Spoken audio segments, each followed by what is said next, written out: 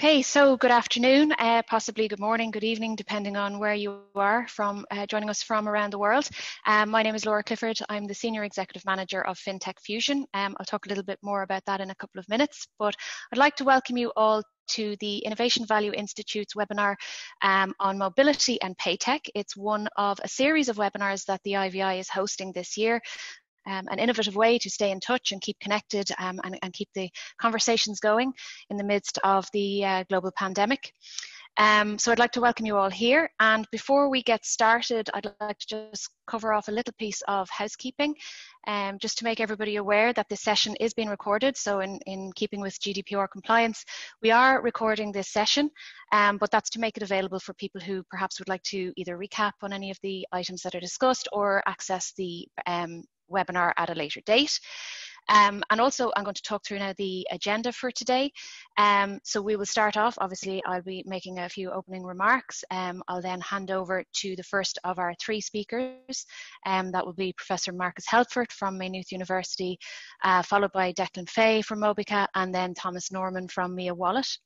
At the end of each of the speakers' presentations, we will have a Q&A session. So I'd ask you maybe just to keep your questions till the end of the three speakers' presentations.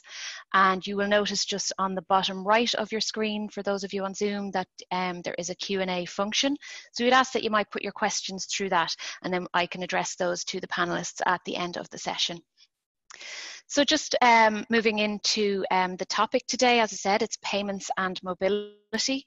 I suppose it's a very different mobility ecosystem that we're facing into the future, with pressure on urban mobility, pressure on the environment, sustainability, and people want convenience, they want personalization, they want connectivity within their mobility, and transport and payments payments is at the heart of all that. Just a little bit of background about me. As I mentioned, I'm the Senior Executive Manager of FinTech Fusion, which is a research program at the Adapt Research Centre, led out of Trinity College in partnership with Maynooth University, DCU, UCD, TU Dublin and other universities, funded by Science Foundation Ireland.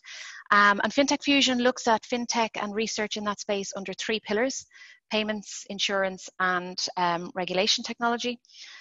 Markus, who's joining us here and presenting, is the lead investigator on the payments pillar. And he is also a professor in Maynooth University, and I'm just going to get this title right. He's the Professor of Digital Service Innovation, so very much aligned to the topic of today's presentation. He's also the Director of the Innovation Value Institute. So Markus will give us the academic perspective on payments and mobility and the future of payments and mobility. And then joining us we have Declan Fay, and Declan is the VP of Strategic Business Development at Mobica. So Mobica is a global software services company delivering enabled technologies to transform business outcomes. And this aligns really well with the research that Markus does, focusing on business process innovation. And then our final speaker, but by no means least, is Thomas Normann, who is the COO and co-founder of MeaWallet. We are all very familiar with digital wallets, with our smart devices and the different providers and platforms that we use. So MeaWallet are a digital payment solution for banks and merchants, and specifically payment tokenization and the implementation of Apple, Google, Fitbit or any other payment wallet that you wish to implement. So without further ado, I'm going to move into our first speaker. I'm going to ask Markus if you'd like to share your slides. And as I said, if you have questions, please feel free to submit them in the Q&A box on the bottom right of the screen. And we will move ahead with Markus's presentation. Thank you.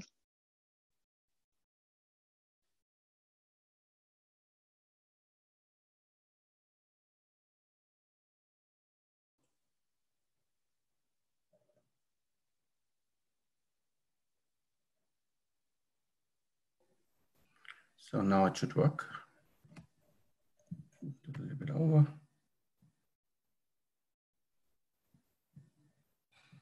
Is that okay?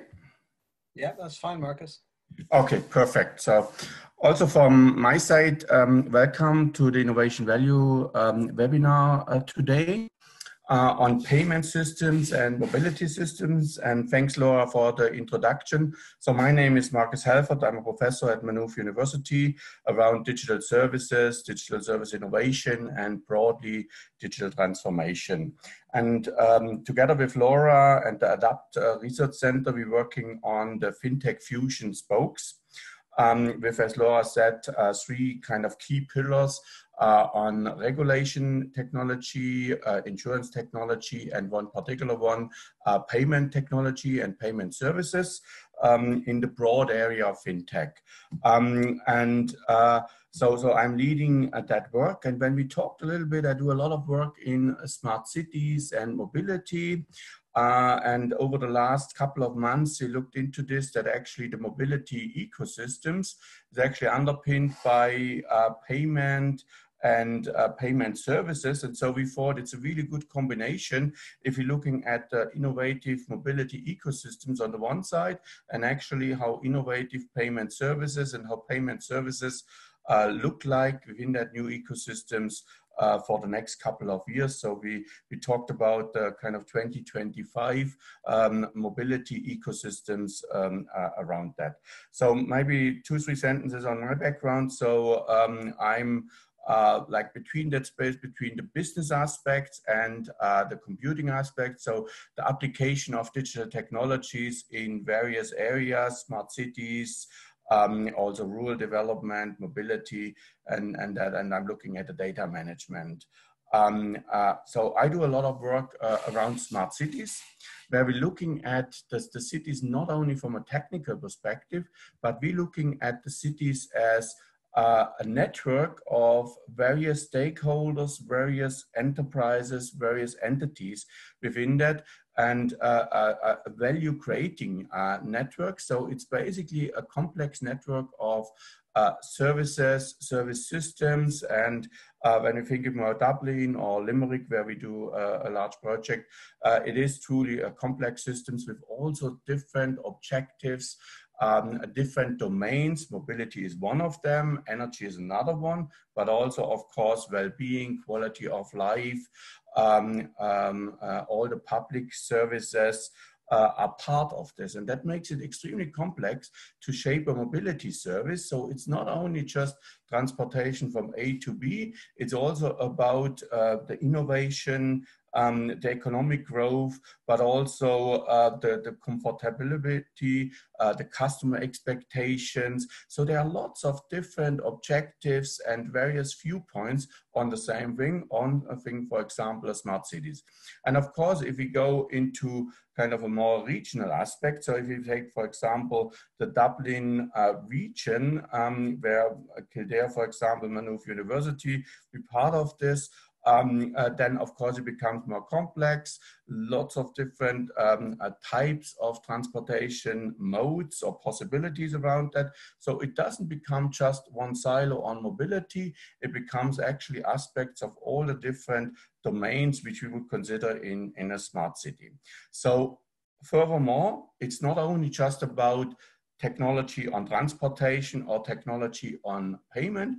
It also, of course, involves people, actors, enterprises, and that social aspects around the smart city. So we're talking about social technical systems. So it's always people and technology, and that's amalgamated and worked together. And that makes it, of course, extremely complex, complicated, to organize that, to understand such an ecosystem, and how technology and that digital transformation can actually change and shift that smart cities. So it also involves, of course, transportation, goods, and physical things, but it also has a lot of intangible values and creation, innovation, and this quality of life aspect. So it becomes a really service network around it. So it's not just basically on a tangible aspect, it has a lot of other things in it as well. Furthermore, of course, the cities evolve and these networks, these ecosystems evolves, and they often enabled by technology, but also by social aspects, or even the recent pandemic, the recent crisis around COVID, all this. So things changing, and it's highly dynamic. So what we have now is a complex socio-technical system that is dynamic.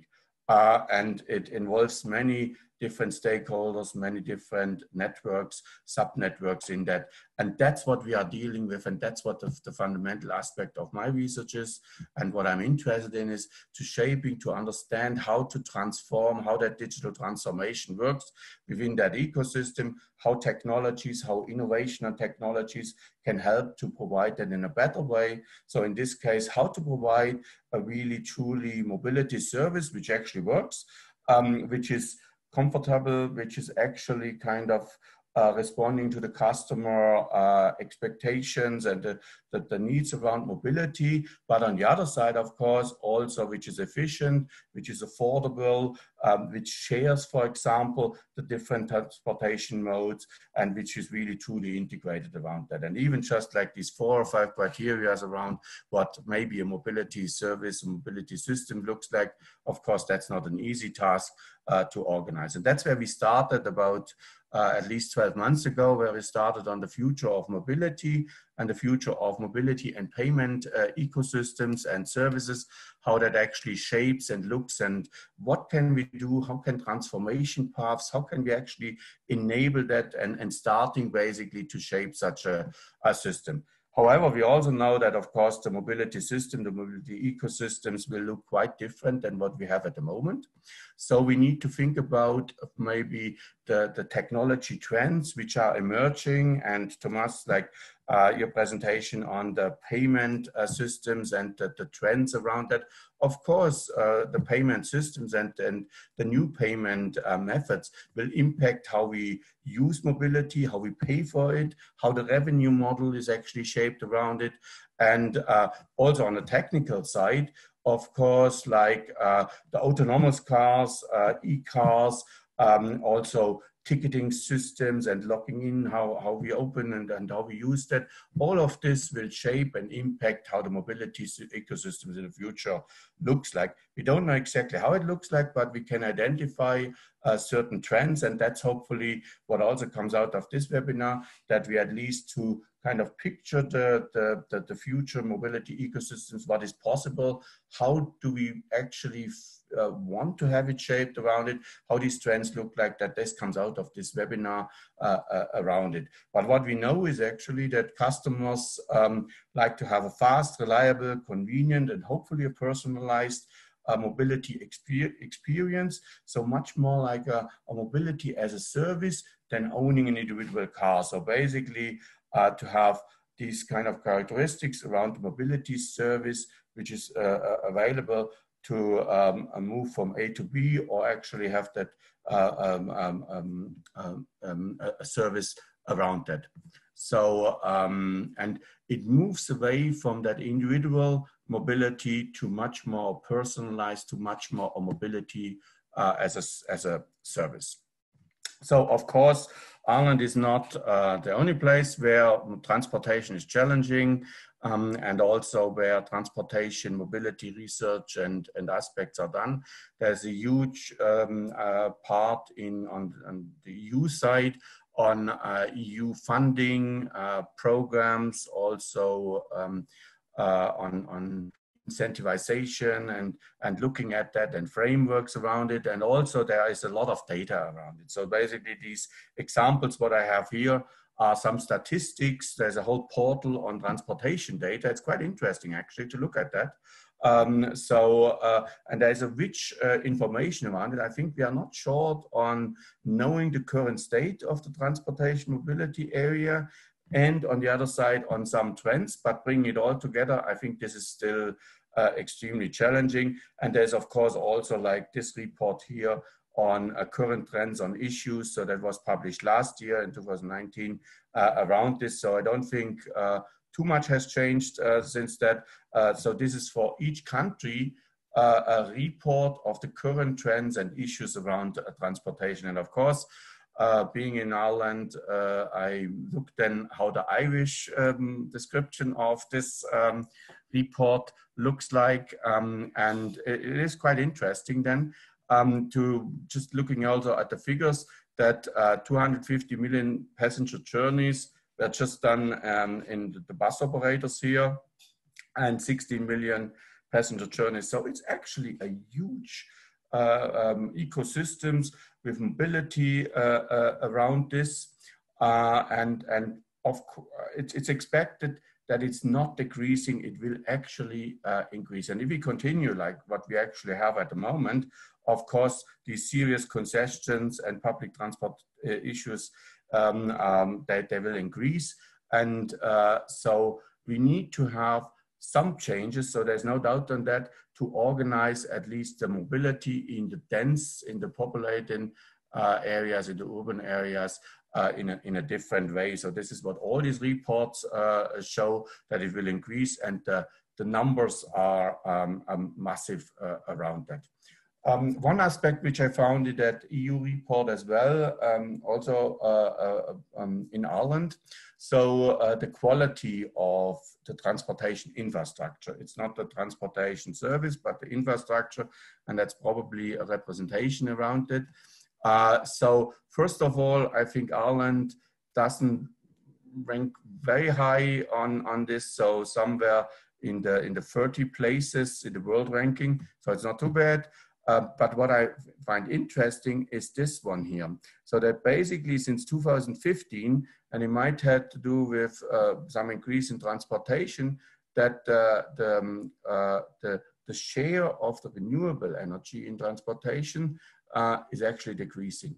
So that's quite interesting. So all the trends would expect that basically the renewable energy is increasing. And of course, this is not only the private transportation. I think this is the whole transportation sector around it. But it's an alarming signal that we basically actually have a trend downwards on the renewable energy, and that the quality probably has potential to be improved as well.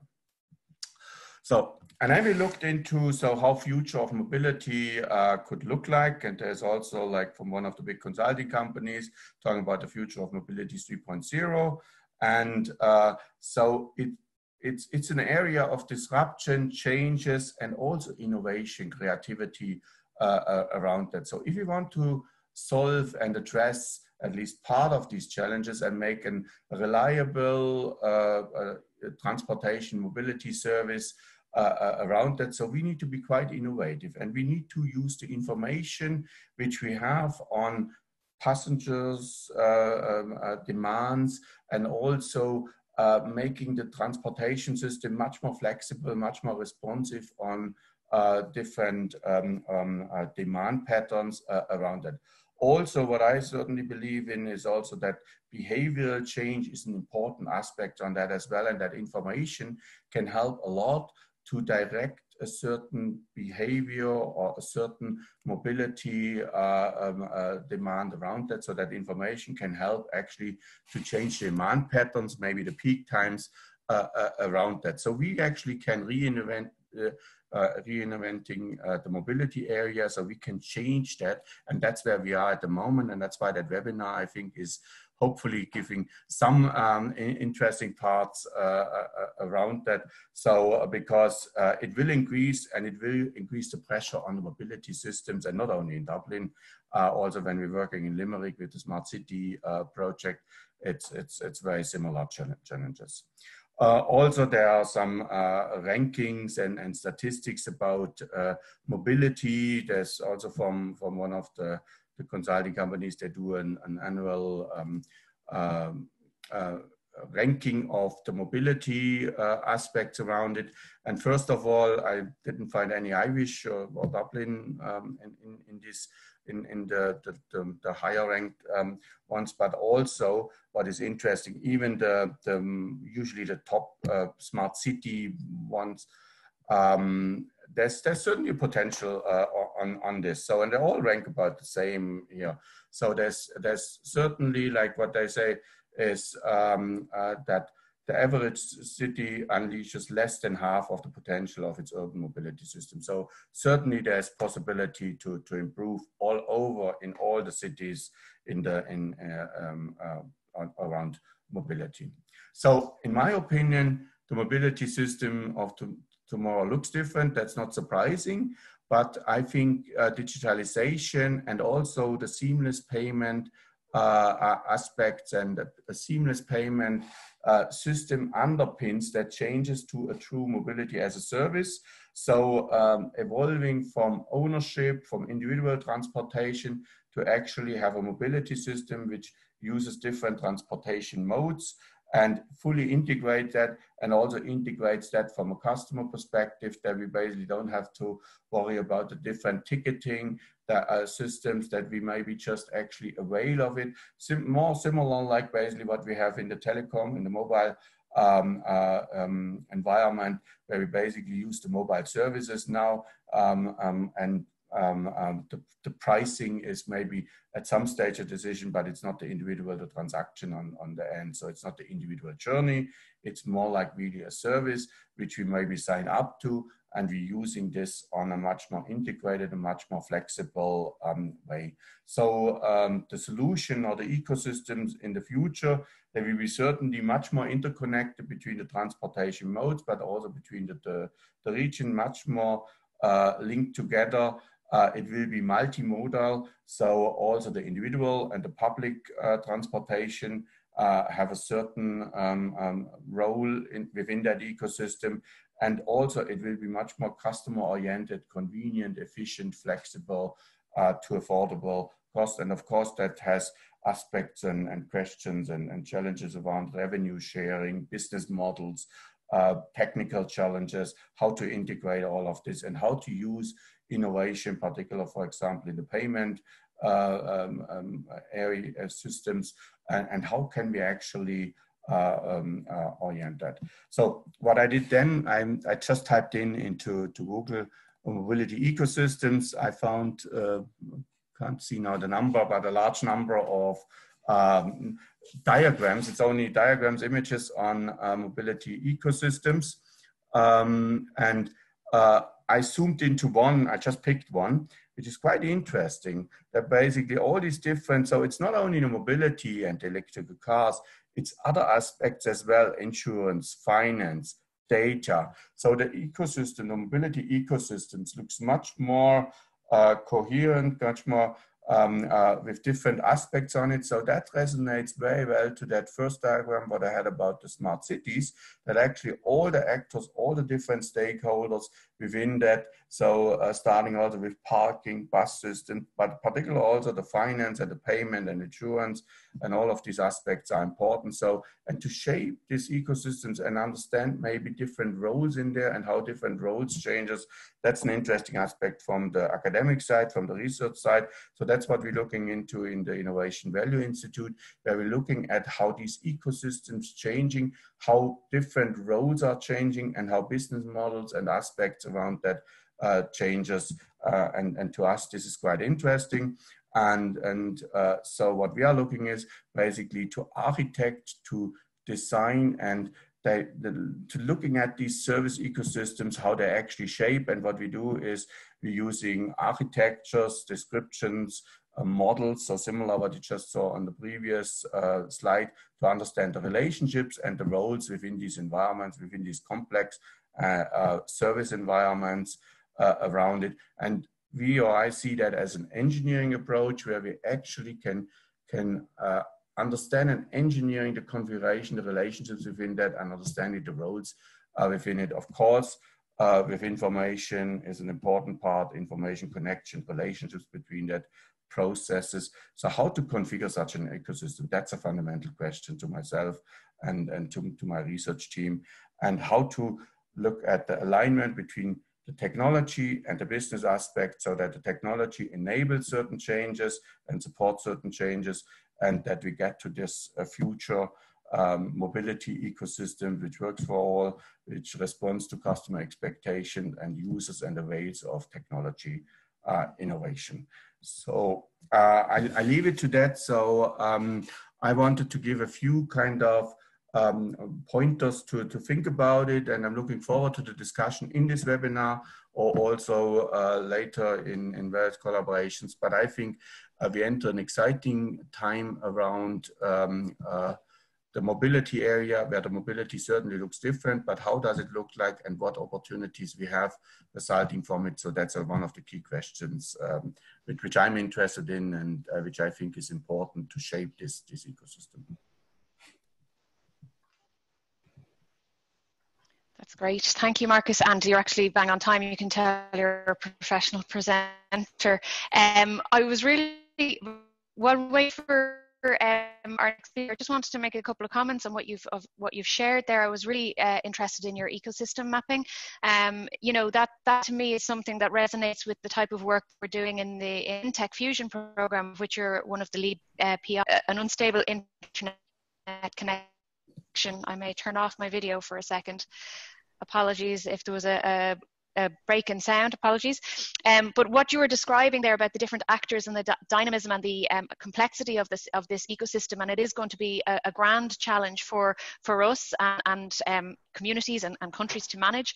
But what I found when I took on the role of leading the FinTech research program, I had a naive understanding of who would be leading these transformations in the FinTech space. I presumed it would be people with financial expertise and people with technology expertise, but it's far broader than that and has wider reaching implications, where I have come to almost the conclusion that a company will have to make some sort of a payments or fintech type change to their processes. And as you say, people want to do things on the fly.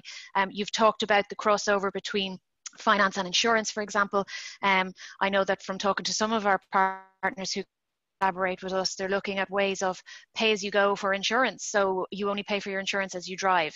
How do we capture that information? How do we make sure it's fair, transparent, compliant, and all of these challenges that are faced? So there's going to be far broader ecosystems than just those that I would have naively understood them to be at the outset. So I can see also quite a few questions coming in there on the Q&A, so thank you very much for that. Please keep them coming in. There will be a Q&A session at the end, so hopefully we'll get to answer many of those questions. Thanks, Markus, for setting the scene. I'm going to move on to our next speaker now, and this is with a colleague I've been working with for some time now, Declan Fay. Declan and I connected over our love of blockchain some time ago, and it's evolved from there. I know Declan is doing great things at Mobica at the moment, and certainly payments and mobility is of interest to the team at Mobica. So it'd be interesting to hear, Declan, your perception from the industry side and the enabling technologies for mobility and payments. Sure, Laura, and thanks, Markus, for some great insights. Maybe just to start, say a little bit about myself. Good afternoon, or good morning, good evening, everyone, depending on where you are. Thanks to the IVI team for engaging me on the discussion today. It's an exciting area for sure, and an area that Mobica has considerable involvement in. For myself, I head up strategic business development at Mobica. I've been engaged in the tech sector for practically all of my career. Spent considerable amount of time with a number of the big tech multinationals, most recently with Intel, where I was heavily involved in IoT product and solution development. Been with Mobica since November of last year, but I've known of Mobica for quite some time in the industry in terms of the engagement and the breadth of engagement that the company has. Maybe if I share a little bit, and I think my slides are not moving on. There we are. Yes, so hopefully everybody can see my slides. A little bit about Mobica, headquartered in Manchester in the UK, been in business for 15 years. We're essentially a digital product and solutions engineering company with a team of some 800 highly skilled engineers. The company's original heritage would have been in mobile, fairly quickly pivoted into embedded, and in more recent times, our capabilities have evolved to digital platforms. So, as it describes on the right, essentially we provide digital consulting and full stack software engineering for digital transformation. You can see our global locations indicated on the map on the left. I guess just a little bit about our vertical sector and technology engagement. We've had significant involvement in the silicon industry and the automotive industry for some time, built up around strong embedded capabilities. That has evolved in recent times to be a little bit broader. We address silicon and technology platforms, and then automotive and intelligent mobility. And everything else, which is kind of broad market, we would classify as connected and intelligent solutions. And from a technology-focused perspective, we're obviously still heavily involved in traditional software development and test, but over the last number of years, we've become increasingly involved in areas like artificial intelligence, machine learning, computer vision, IoT, and advanced UX technologies. So for the conversation today, I guess, be drawing on our market and industry insights or technology insights from these particular areas within the portfolio of sectors that we address, and also drawn from research sources and consulting sources as well. So let me move forward and spend a little bit of time talking about the challenges and opportunities from an industry perspective. Interestingly, traditional banking, financial services, and insurance and automotive have a similar and shared story in terms of how the respective industries are trending. If you think about traditional BFSI, legacy systems, many still running on mainframe, for example, designed and built for high volume secure transaction processing. For automotive, clearly the legacy is in powertrain and body engineering, and increasingly the challenge for the automotive sector is around lacking in software skills. And then the sources of disruption, I suppose, on the fintech side or on the banking financial services side, you have challenger banks, fintech, developments like real-time account transfer, mobile payments. On the automotive side, electrification has been the source of a significant disruption. And then, of course, the big tech platform players have made significant and early investment in key technologies like computer vision and AI. So three sources: big tech platforms, innovative startups and new entrants, disruptive business models, for example, everything as a service. These factors have created significant turbulence in these industries, and both are struggling to respond to the changes. I suppose if you think about, of course, it's obvious to say that it's important to respond, but the graphic here, I suppose, just makes, from an automotive perspective, at least in any case, it kind of shows the size of the challenge. The important thing here is not so much the numbers, but the relativity, I guess, between the numbers. And it's showing market cap and cash for two of the big tech players and two of the big automotive players. And you can see from this that this is quite a stark challenge, because if you have that kind of market strength and that kind of revenue flow and cash, available cash, then your ability to continue to invest in innovation and technology development far outstrips traditional industries. And that is a significant challenge in automotive. The competitive landscape has changed utterly, I guess, and will continue to, but the past landscape looked quite simple. It was OEM versus OEM, supported by the tier ones or the tier minus ones, if you like, big players like Bosch and Conti and the likes. The future competitive landscape looks quite a bit different because you have, of course, OEM versus OEM, but you have Chinese automotive players like SAIC, one of the fastest growing OEMs globally over the last couple of years. You have new entrant OEMs like Tesla who are digitally native. And that's where the growth is. And then, of course, big tech and mobility as a service. That probably is leading to some squeeze on the tier ones and some of the tier minus ones.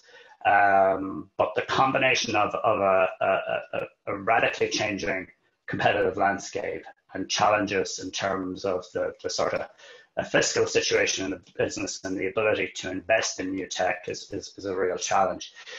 What is a positive for the automotives, however, is that in terms of buyers and the sentiment around trust and loyalty, buyers would still feel a greater level of trust in the automotive players. And this data is post-Dieselgate, so I guess that's a good thing. And an important asset that the automakers have at their disposal. So the challenges are significant for sure, but the disruption offers the OEMs a really unique opportunity to expand from selling hardware only to selling features and services. Moving on to think about connected and autonomous vehicle adoption, we look at some of the stats for connected vehicle status today, and this is US data. The majority of drivers are connected.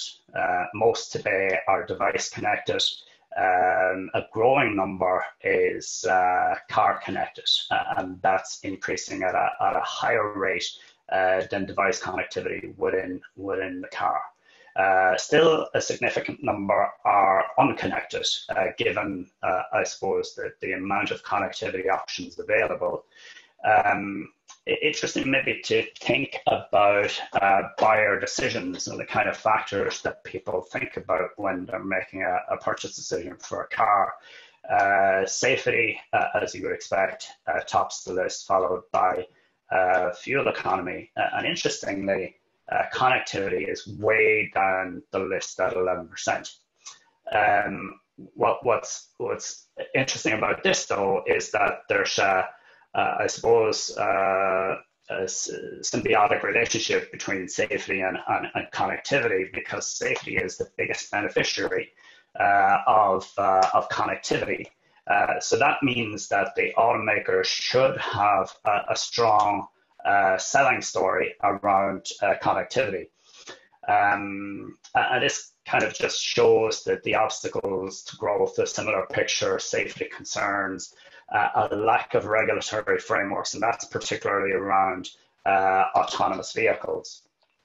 The fact, however, is that even though all of that connectivity is there, many consumers are unaware, and that's because dealers are not selling the value of connectivity in the purchase transaction. And some data on this showed that I think it was close to 70% of buyers in Europe did not get a demo on connectivity when making a vehicle purchase. It was something like 60% in the US. And interestingly, more than half of buyers in China were actually informed and received a demo on connectivity. So that suggests that Europe in particular potentially has a challenge here.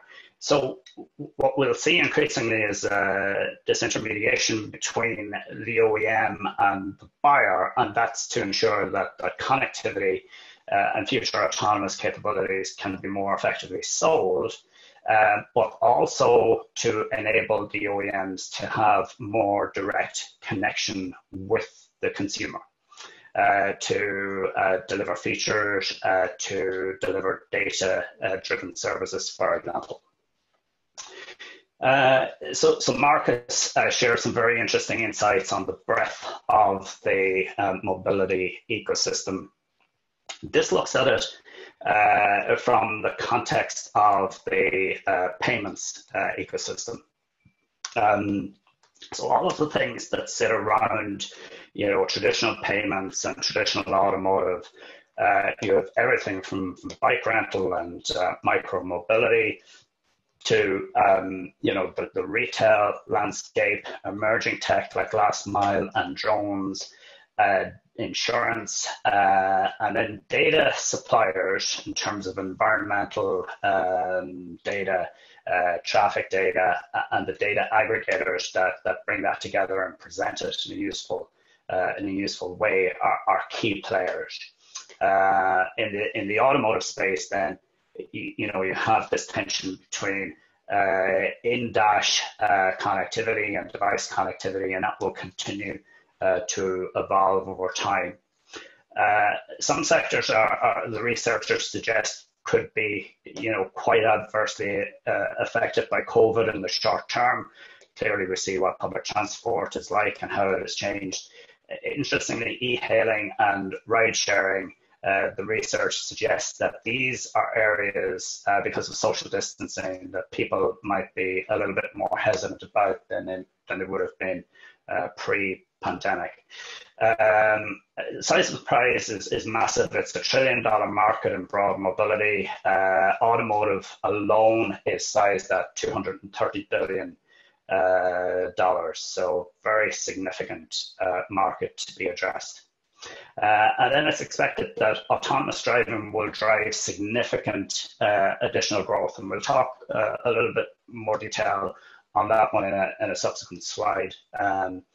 So in the next slides, we'll kind of drill a little bit more deeply into automotive specific in terms of the current landscape and what the future landscape will look like. Let me just go ahead and build these out. So most in-car transactions today relate to parking, fuel, and drive-through food or coffee.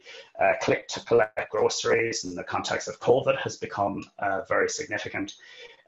Most today is via smartphone, but increasingly moving to in-car connectivity. And voice assist is the key technology, obviously, for safety reasons. Even where users report a higher use of Siri or Alexa in other contexts, Google still leads. So that clearly indicates that navigation is the launchpad currently for in-car commerce. Many commuters report that they regularly use merchant apps to allow purchases that avail of loyalty, but the user experience for those apps must be really good, or the app gets quickly dropped. So current technologies that are important are things like voice assist, mobile apps and payments, clearly, connected vehicle, existing networking technologies and the cloud, of course, location and navigation, connected vehicle and digital cockpit. Looking a little bit more to the future, autonomous driving and vehicle to everything connectivity will massively expand the landscape for in-car commerce. As the driver's attention is removed from driving, it creates the ability and the space for the driver to engage in other activities. Increasing mobile integration and facial recognition technologies will enable new platforms, new forms of user authentication, vehicle access and profiles, and commuters can engage in a broad range of activities when commuting using an autonomous vehicle. Just a little bit about autonomous vehicles, specifically in terms of adoption. You can see the trajectory here. I think we're all familiar with the different levels involved. It's expected that by 2021, we're at level 3, and that's termed eyes off automation, where significant amounts of automation, at least in the context of motorway driving, can be taken over by the car. The timeline for level 4 and level 5 is quite uncertain because, as Markus highlighted in his presentation, the mobility ecosystem still is challenged and will continue to be challenged by fragmentation. And that is something that will be required to be addressed for these higher levels of automation to take place. However, there are scenarios and use cases where where autonomous clearly will flourish in the nearer term. Spaces like airports or large industrial spaces, large retail spaces, parks where things like geofencing, for example, infrastructure integration can be more easily controlled because you have one single authority. That will be the space within which autonomous will thrive. So autonomous is clearly on the way. I've included a use case from a robo-taxi that shows how a payments terminal provider has integrated a seamless touchless payments integration within robo-taxi. I won't play the video, it's a short video of a minute or so, but the materials will be sent out so folks can look at this in their own time. I'll quickly run through just some of the key conclusions and wrap it up there. Traditional BFSI payments and automotive share a similar story in terms of disruption. The competitive landscape for OEMs is and will continue to be challenging, but the opportunity is massive. OEMs will increasingly seek ways of connecting directly to customers and bundle features and services at point of sale, and they will increasingly derive revenue from over-the-air updates, perhaps things like brand merchandise over the vehicle's life cycle, for example. Voice-enabled in-car commerce is a reality today for many drivers, particularly those aged between 30 to 40 age group are taking up in-car voice-enabled transactions in a significant way. Navigation as the launch pad gives Google the edge today, but others will certainly come to the fore, like entertainment, like reading, which I suppose we could suspect that would give Amazon some nice positioning, and others, of course. Autonomous driving is here, but we've talked a little bit about the challenges that will need to be overcome to get to the next levels. COVID, massive impact from an industrial perspective, at least from a manufacturing and supply chain perspective, but the overhang will be felt in mobility as a service for some time. Autonomous and vehicle to everything communication will drive massive machine to machine commercial activity and in-car commercial activity. In order for these changes to take place, regulatory and industry collaboration will need to happen in order to have consumer buy-in regarding safety and cybersecurity. And finally, I guess the thought that all ecosystem players need to be looking at current and future technologies and partnering for accelerated innovation and development to capture a share of the opportunity. And that's everything that I had, so thank you. Thank you very much, Declan. Again, you're all very prompt and on time, so I appreciate that, and some really interesting insights there. And thank you also for sharing your email address. If anyone wants to reach out to you directly, in your LinkedIn profile is there as well to discuss these further. I'm sure there's plenty of food for thought there for people who might want to evolve that conversation a little bit further with you. Before we move on to Thomas, just an observation I made. You mentioned the demos on connectivity that are being given by car dealers to end users, and I wonder if that's a cultural thing. You mentioned China probably doing better on that front than other countries around the world, or if it's just the fact that people buying the bigger, more connected cars are not as interested in that as maybe younger generations who would be.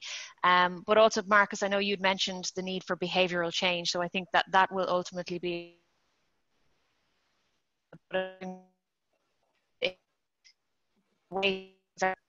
and the adoption of them, I suppose, in markets globally.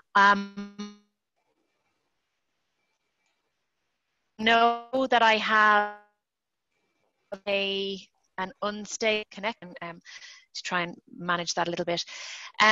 So just like to invite our next speaker to set up his slides, please. Tom Normann is the CEO and co-founder of MeaWallet, and we're all very familiar now, I think, with our ability to pay without using cash and actually moving away from the traditional card.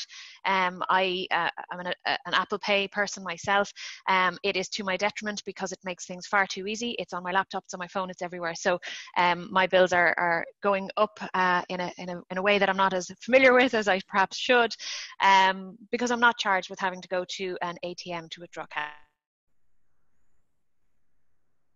It'll be interesting from your perspective, given what Markus will be underpinning all of these transformations and innovations as we move forward in mobility. So interesting to hear what you have to say. So I'll hand over to you now, Thomas.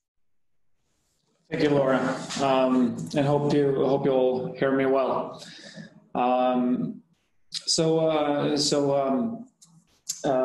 I'm Thomas from MeaWallet, and we're a company that since 2013 have been working with digital payments, mobile payments. And we've been doing this since, well, even before Apple Pay existed or was even announced. We've been working for the past 8 years with MasterCard, with Visa, with Amex in defining and deploying the new payment technology that we're all seeing and using today. And MeaWallet today, we provide our technology and our products to just above 40 customers, actually reaching 4 continents and more than 20 countries. So we can truly see that payments, it's a global concern, and thanks to standardization, it's possible for a Norwegian company to cover 4 continents. And what we do at Mea is simple put, we're connecting banks, merchants, and wallets. And doing this, we have been exposed for the trends that we're seeing in payment that I will go a bit deeper into in this webinar connected to automotive and mobility. So in MeaWallet, we have been talking to customers, prospects, partners. We've been talking to Visa and MasterCard. And based on this, we have identified 4 key trends that we see the payment card industry across Europe especially, but also globally, is affected by. So especially 3 of those 4 key trends, I believe is especially relevant for the automotive industry. First, if you look at customer experience and customer self-service and user control, it's become a #1 metric, I'd say. And we do see that from other digital platforms that the provider who can give the best user experience typically ends up winning. And from my experience, I'd say that digital customer experience, it hasn't been the key focus of the automotive industry yet. But this is increasingly important in going forward. And I think the traditional automotive as well as mobility industry is feeling the push from newcomers such as Tesla, who are challenging this from a more IT Silicon Valley perspective than from a traditional automotive perspective. And another example of the importance of customer experience in this industry, I believe, is actually Uber. It's quite simple to think that Uber is simply an app in order to book a taxi, or that they are a platform to provide taxi services. However, one of the most transformative innovations that Uber made was actually to make the payment at the end of a ride to a non-event. In 2009, Uber actually, they made payments disappear, and they created the beginning of what is today called invisible payments. And this has become increasingly important. Today, invisible payments are deemed as the holy grail. It's considered one of the most important advances that we have seen, but also will be seeing in payments going forward. And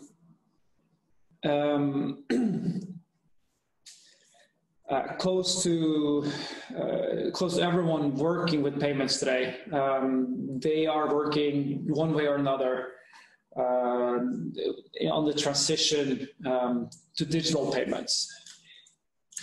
It was one bank I talked to, they told me that it's not a question of if or when, because the answer to that is yes and now. The question is simply, how do we make the best solution of it? So the transition to truly digital payments is a key trend, and a key part of that is it's the enablement of tokenization.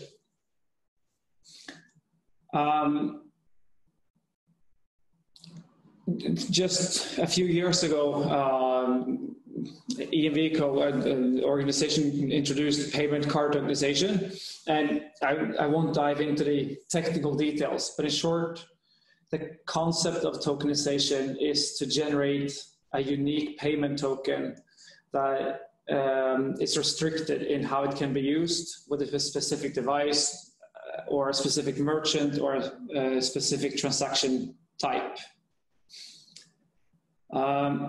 But from a user perspective, it may be more understandable to talk about Apple Pay and Google Pay, because tokenization is the key technology that has enabled digital wallets such as Apple and Google Pay. So this is a very, very important initial step in the future of card payment infrastructure. What is maybe not that well known is that Amazon, Netflix, and other big merchants, e-commerce merchants, have also jumped us in this. Over the past 2 years, tokenization have been moving to its next phase, focusing on securing and simplifying e-commerce payments. And it's simply, the consumers expect the same secure and easy way of performing payments, regardless of channel and device. And by using tokens for remote commerce, typically online or in-app payments, the security does not have to compromise for the user experience. But the third and most relevant step in this webinar is a growth of Internet of Things and how tokenization can help this. Internet of Things have already become a reality. We've already seen a huge growth in connected devices, such as cars, but also refrigerators and coffee machines.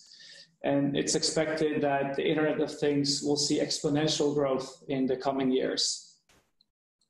And connected to this growth, the next step for Internet of Things will be the payment of things enabled by tokenization technology. The payment of things will not only transform the way that we perform payments, but will actually also create new business models and payment capabilities. Because for payment of things, security is one of the fundamentals for success. If your car is going to perform a payment for you, or the refrigerator is going to perform a payment for you, you need to feel secure that there's no data breach or a hacker can access your car details or perform malicious transactions.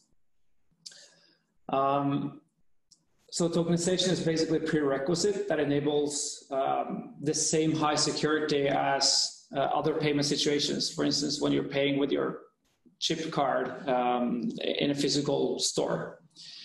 And what we believe is that this will enable an accelerated growth of invisible payments. So yeah, simply like what we are already used today when we are driving Uber or ordering things that we don't really need from Alexa. But what's also important, and as mentioned a couple of times on today's webinar, is that it's not only the advances in technology or payment technology, but it's important to keep in mind that the technology is nothing without user adoption, and that user adoption is heavily dependent on the user experience. So looking into that, I think one good example is from Norway, where the Norwegian government have established a company called Entur, whose purpose is to tackle some of the challenges seen in user experience and mobility. So what Entur has done is to look into the problems that occur when you as a consumer want to do a simple thing, such as getting from A to B using public transport. And in that situation, the consumer were actually facing several issues. For instance, what is the best or the fastest way to get where I want, regardless of transportation method? And if that travel includes multiple transportation companies, how much will the trip cost? Where do I go to buy the tickets, etc.? So one thing that Entur have achieved already is that they've been able to connect 18 transportation companies, including, for instance, the British company Go Ahead, and also the National Railroad Service of Norway and local bus companies.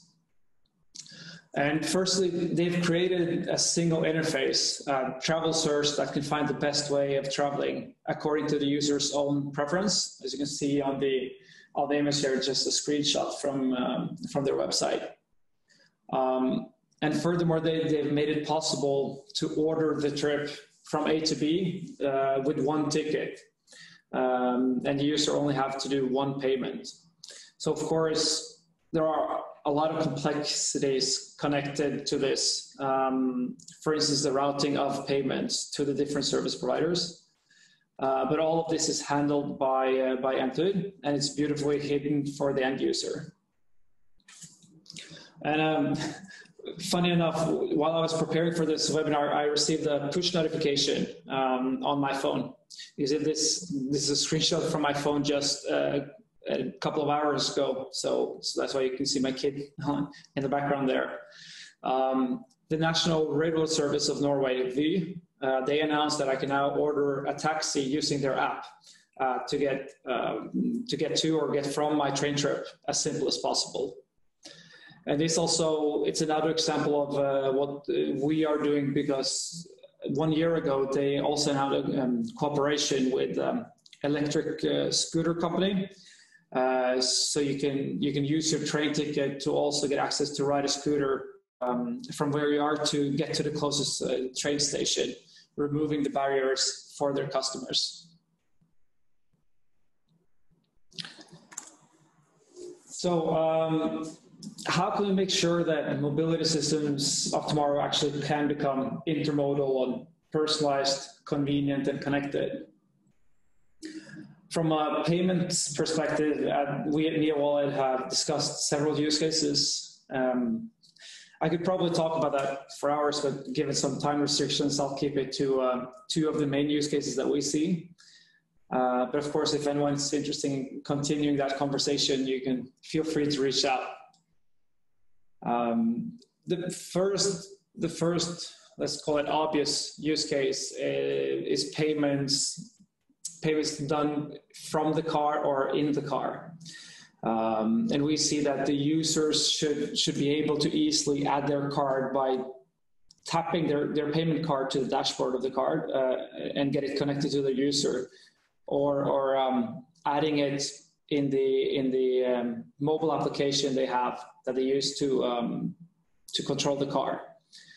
And this should be done in order to enable invisible payments, friction-free, over-the-air for many purposes.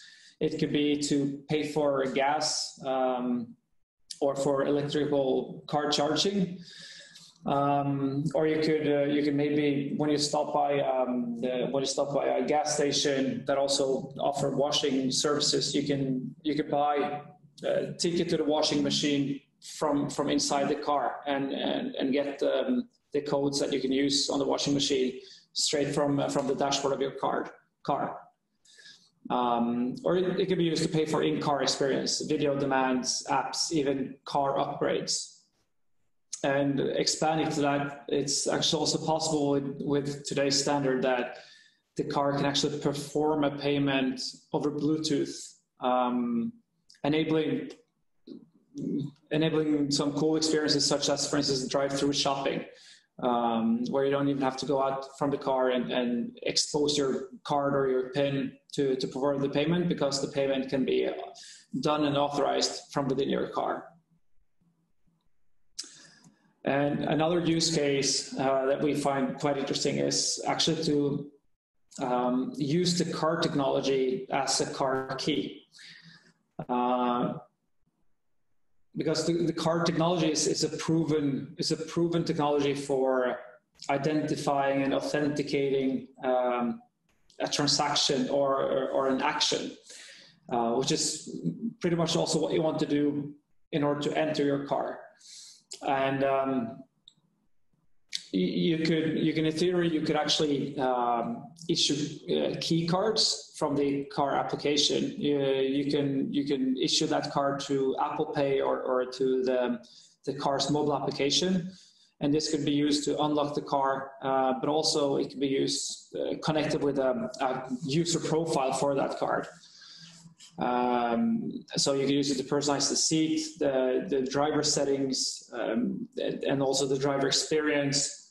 And also, given the security connected to car technologies, you can actually use this to manage access rights.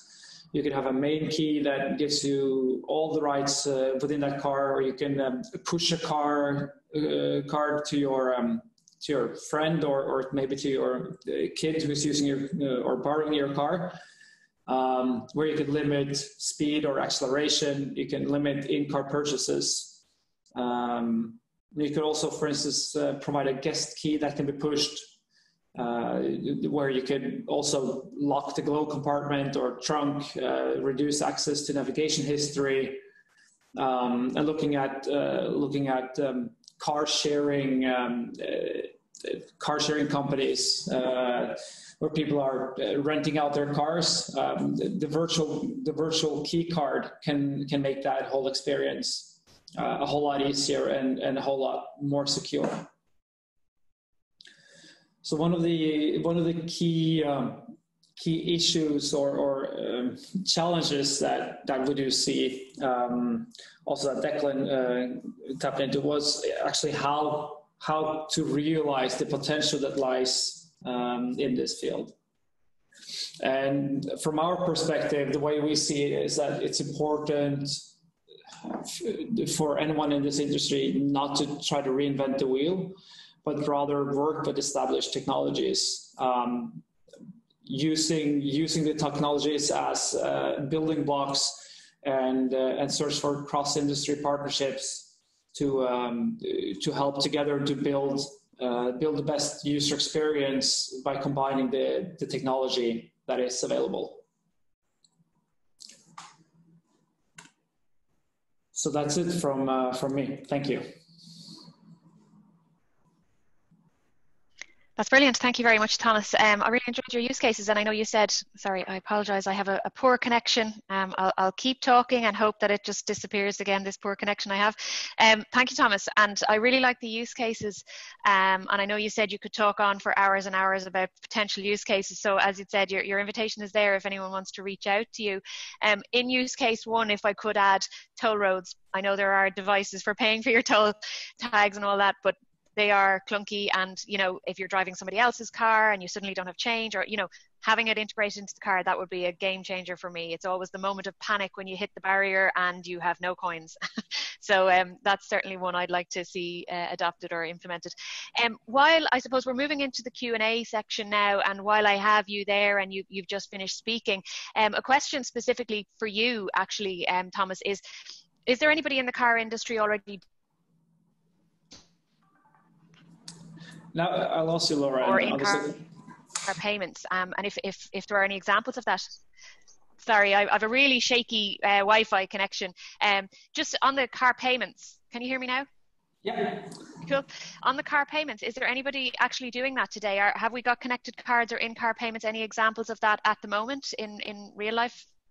I think not to a large extent, but again, pointing at Tesla, I'd say they are the closest one, where you can actually today you can add you can add a payment card to your profile, and you can use that you can actually you can buy upgrades on your car from the screen, so you can actually make your car faster by clicking a button and paying that price. You can enable what they call full self-driving, which is not, it's not level 5 full self-driving, but still it can be enabled from the car with the card connected.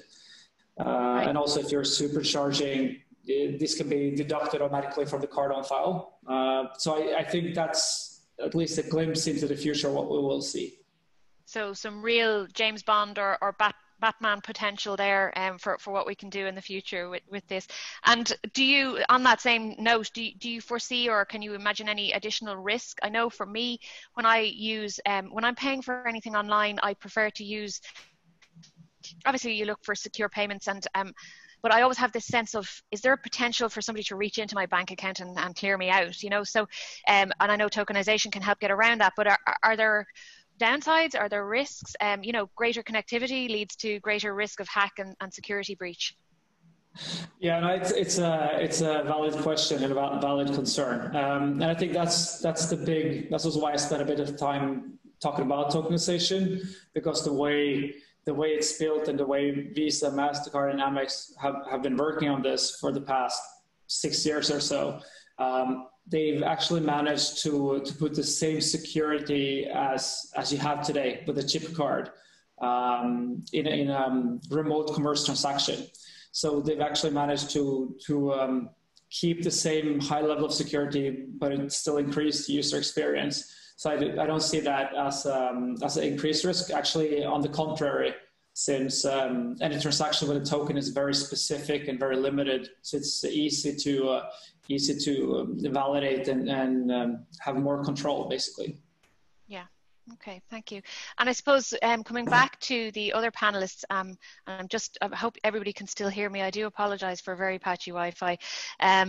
Just going back to something that Declan mentioned, and maybe this would be a question, Declan, for you, and Thomas, you might be able to respond to this as well. Given the traditional banking, financial service, and insurance payments, the changes that the automotive sector is going through as well, regarding fundamental disruption. Do you think that there's an opportunity for greater collaboration? I know that you guys in MeaWallet are working with Mobica, but is there greater opportunity for industry collaboration, thinking of all of the actors and players that Markus alluded to in his ecosystem?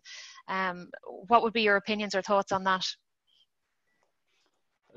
From my perspective, Laura, yeah, I guess for both industries, like the traditional payment system, as we all know it and experience it, is so large and so complex that it'll be disrupted by emerging technologies for sure. But there's an expression that it's too large to reinvent. So a lot of the innovation will need to, seamlessly interact with the existing payment systems. And similarly for the automotive players, of course, their core competencies around powertrain and body engineering and design and manufacturing, all those core competencies are still critically important to the industry. And I suppose Tesla, we've heard lots of stories about how the journey for them has been more challenging on those aspects, and clearly easier for them on the digital side.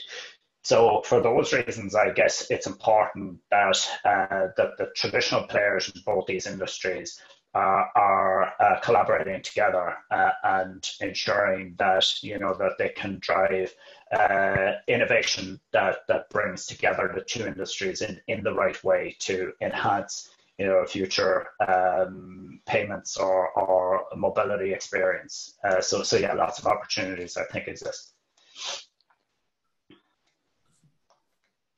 Yeah, and Thomas, yeah. I don't have too much to add to what Declan said. I fully agree. But I think it's also important to keep in mind that you have the payments industry, which is very much risk and security focused, and you have the automotive industry that is equally so. So you have two, let's call it, slow-moving industries with slow-moving players, maybe. So I think it's important also to reach out cross industries, not even only in the card industry and the automotive industry, but also get outsiders into collaboration to help challenge the existing views, to help speed up. Because if it's not speedy enough, someone else will come and solve it. So Absolutely. Maybe I can add something there as well. So certainly like collaboration and tries innovation. And if we want to actually tackle these big challenges around mobility, I think there's no way around that collaboration is important. But I think it's also important, I think, Declan, what you said is basically there's an existing already payment providers, ecosystems, also these different technologies. All of this are there. And so it's not just a disruption completely and we start again. It basically needs to actually transform into that. And that's also why we're talking about architecting and transforming this way into this ecosystem. And I think this is important to kind of lead this and changing that. And I think standards are very important, particularly when we want to increase collaboration, increase exchange, and integrating the traditional mobility systems, payment systems into maybe this newer way how we see that. So standards are important. And also I would not only see the collaboration between industry, it's also probably between like the regulators and the public sector, like our cities, city councils. I think that needs to be part of this. So we just can't just focus on the car part and the individual transportation. We need to have it integrated into these different modes and different aspects around this. So I think standards and collaboration between all the stakeholders is important. Yeah. I know, Markus, you and I daily, we are working with different stakeholders to try and drive innovation in particularly in the payment space, and then yourself with the smart cities and the digital transformation space. And the working group that you've put together in the Innovation Value Institute, looking at the future, is certainly one forum through which people can engage and have their voice heard. I can tell by the way you're looking that I'm breaking up again, so I hope that's not a problem. But there are always ways, I suppose, to become involved. There are lots of mechanisms and instruments out there to support collaboration across the world. So you have all of the Horizon 2020 programs in Europe, loads of national funding supports in Ireland to allow people to collaborate. Markus, in your experience, what, from a different from one sector into the other, for example, automobile trying to merge and converge with payments, what are the blockers? What are the challenges? How do we get around those to get people to work together? I've mentioned some of the initiatives that you're leading, but are there ways to drive this, or is it something that has other drivers externally pushing this to happen?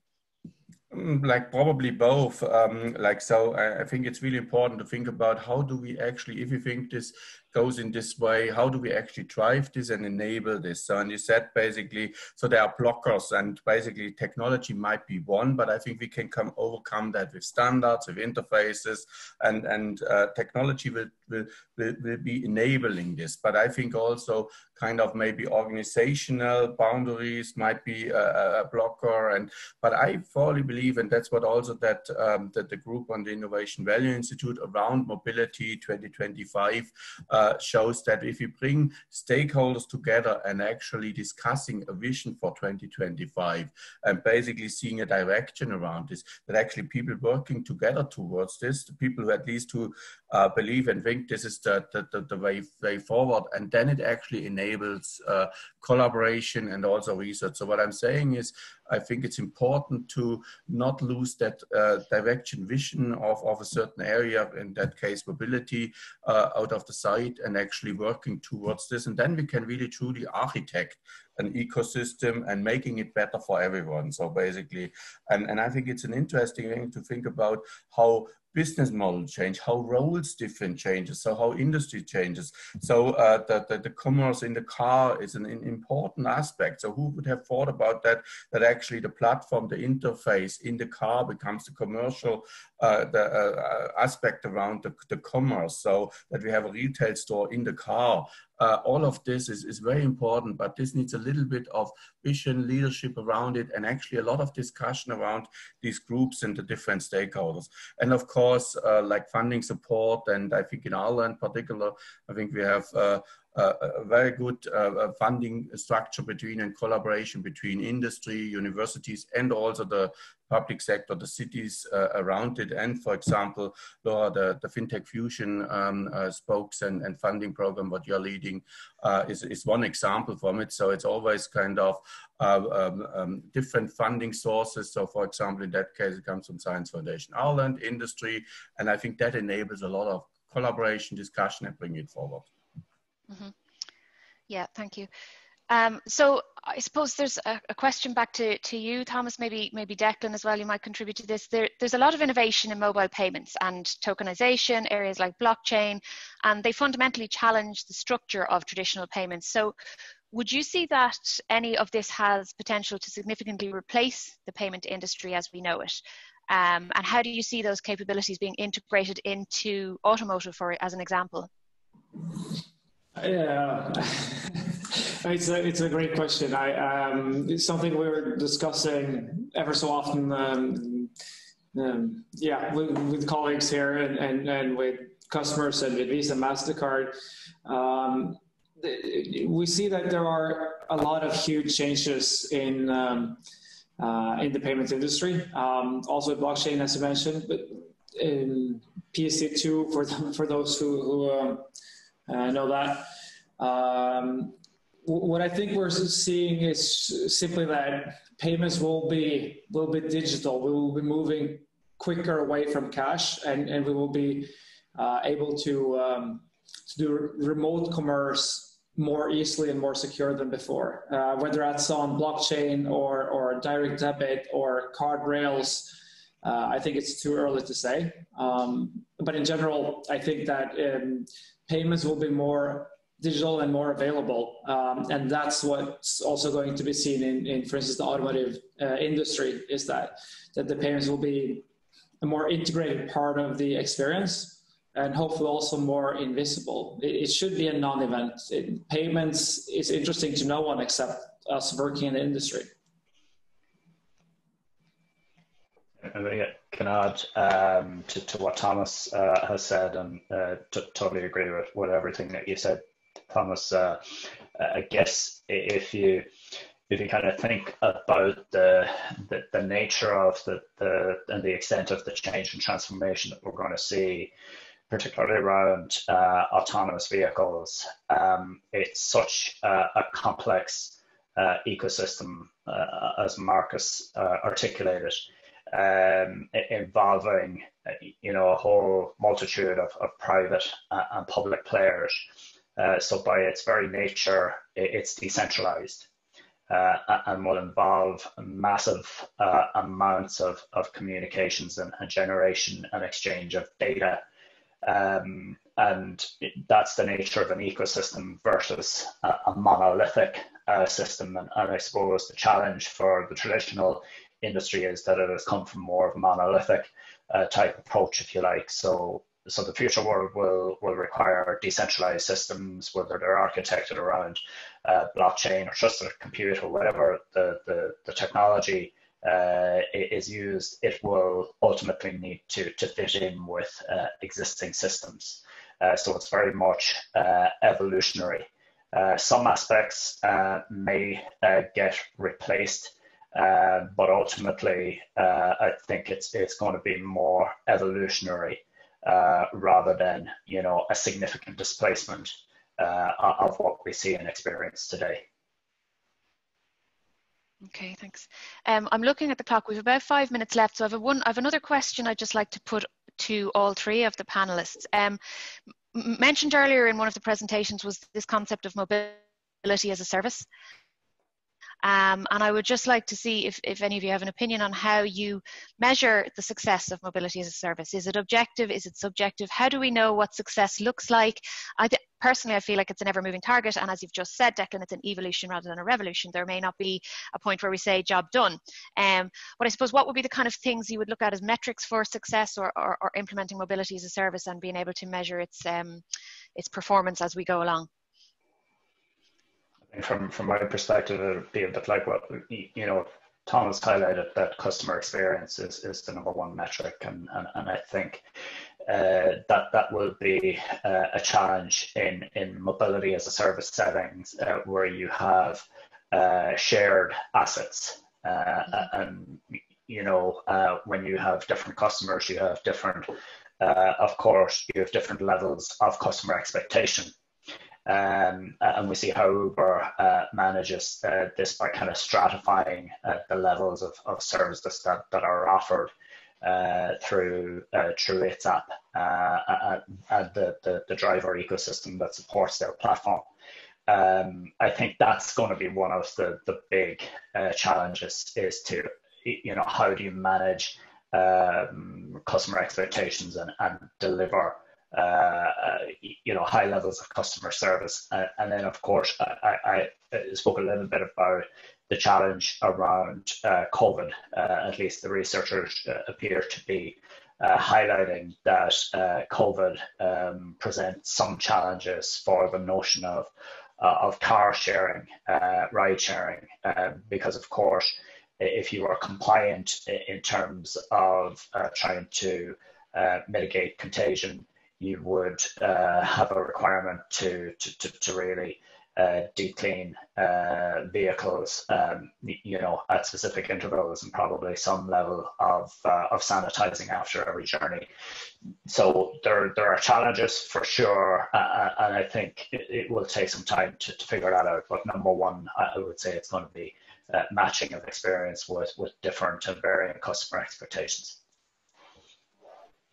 Okay. Markus or Thomas, anything you'd like to add before we wrap?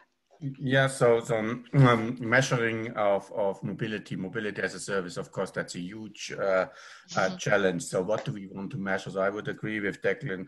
It's basically like customer experience, that it's really a service and a valuable service. But also, of course, there are other aspects. So for example, also the environmental impact and the trade-offs between that.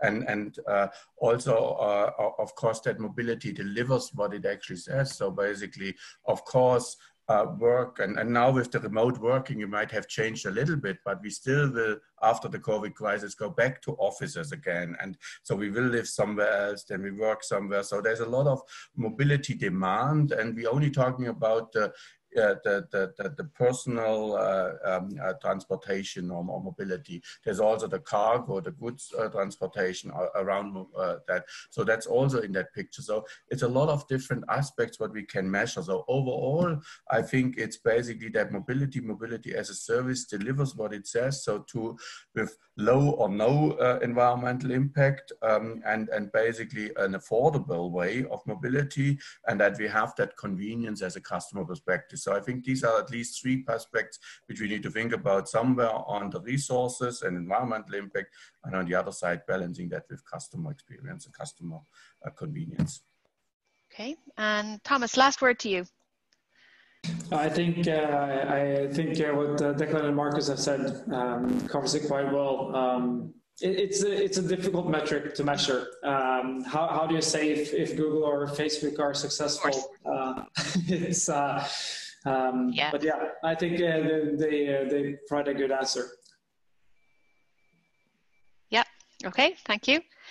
Okay, well, look, I would like to thank our speakers, Markus and Declan and Thomas. Thank you very much for some really interesting presentations, and specifically in your comments and insights in the discussion we've just had. I'd also like to thank Paul, Carol, and Michael for in the Innovation Value Institute for running this program. As I said at the start, this is one of a series of webinars, and the next one I can see here is planned for the 3rd of September, so not too far away. It will be organizational agility and digital transformation, and hot off the press, the speakers will be Kevin Empey from Work Matters and Jean Cushion from the Maynooth University School of Business. You can also sign up to the newsletter, and then there are the usual Twitter and LinkedIn and web portals there as well to remain in touch. So thank you very much to, as I said, our speakers, our facilitators, and to everyone who's registered and attended for your interest and for the questions that were shared. It's been a really interesting session, and I'm looking forward to the next one. Thank you.